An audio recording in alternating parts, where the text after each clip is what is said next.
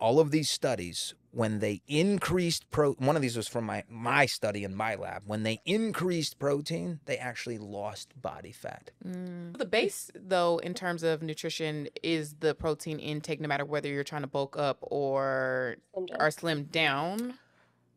Yes, yeah. Actually, I could make an argument that when you want to lose body fat, that you actually increase your protein, which again, that's maybe crazy talk, but protein is a very unique nutrient. It's anabolic for muscle, and it actually is catabolic for fat. So I'm aware of 5 different studies in humans across the spectrum of populations. So menopausal women, elderly women, young resistance-trained women, young sedentary women, and then normal resistance-trained males and females. And all of these studies, when they increased one of these was from my study in my lab. When they increased protein, they actually lost body fat. The group that increased their protein lost body fat. Got it. Which is weird, because that goes against what I thought for many years.